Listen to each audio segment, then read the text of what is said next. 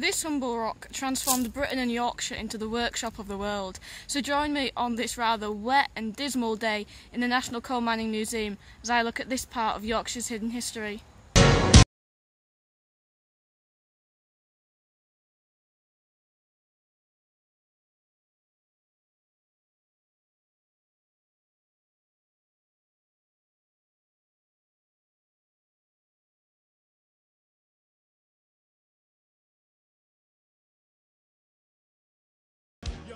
As you can see, the vast majority of the coalfield covers West and South Yorkshire, although there's a very tiny coalfield in North Yorkshire called the Ingleton coalfield. There's been coal mining in Yorkshire since the Roman times, but for most of that time it was only used locally to either heat homes or for local manufacturing.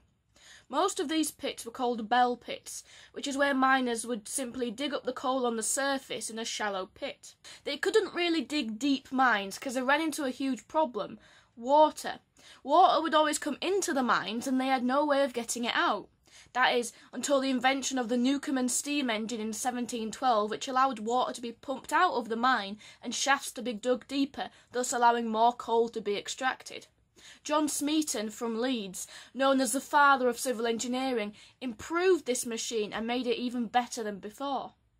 In the mid-18th century came the Industrial Revolution, which, to keep it simple, was basically a boom in Britain's industrial creativity and output. Suddenly, almost every single industry with all these new factories and steam engines needed coal to power it, and Yorkshire was ready and willing to supply it. Britain's yearly coal output went from around 5.2 million tonnes in 1750 to 62.5 million tonnes in 1850. Yorkshire was actually quite slow in terms of its coal development compared to other places like the North East. This is because he had a lack of water transport links. Before the invention of the railways, the waterways were really the only way to transport coal around, and Yorkshire didn't really have any. But that all changed with the creation of the Leeds-Liverpool Canal, which I've already made a video on, which you can check out afterwards. With the creation of this canal, Yorkshire coal could now be shipped to the cotton mills in Lancashire, to the ports in Liverpool. It could be shipped to all the major industrial areas of the north. It was the Yorkshire coal which helped build Britain. But for all these industrial achievements, it was done under extremely exploitative labour in some of the most deplorable and dangerous conditions. In the mid-Victorian era, in no West Yorkshire coalface could you actually stand upright. In all of them you had to stoop or crawl on your hands and knees to the coalface in a hot, smelly, wet and dangerous environment, not to mention claustrophobic.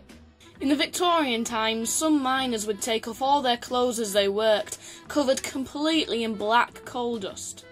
Sometimes they worked alongside naked women and girls. Sometimes the entire family would be working together in the mine. The only light they'd have in the otherwise pitch blackness was cheap candles, but these could prove extremely dangerous. This is because in the mining process, dangerous gases like methane, otherwise called fire damp, would be released, and because these mines weren't ventilated, they had nowhere to go but stay in the mine shaft. When in contact with a naked flame, they could go boom. Although safety lamps had been invented, a lot of miners didn't use them as they didn't give off as much light as candles and they're often quite expensive. One inspector recorded that between 1851 and 1877, 1,126 miners in Yorkshire alone died from explosions in mines.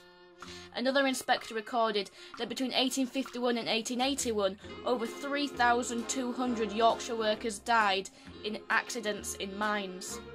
At the Oaks Colliery explosion in Barnsley in 1866, 361 miners and rescuers died, becoming the worst mining accident in England. A common way of searching for gas in a mine was to bring in a canary in a cage. Because they're more sensitive to these gases than humans, they'd pass out if they encountered these gases and give the workers a chance to escape. Now at this point you might be wondering how they actually got oxygen so far deep underground, and in the early days what they'd do is simply build a fire at the bottom of one of the shafts, and the fire would draw oxygen down into the fire from the surface.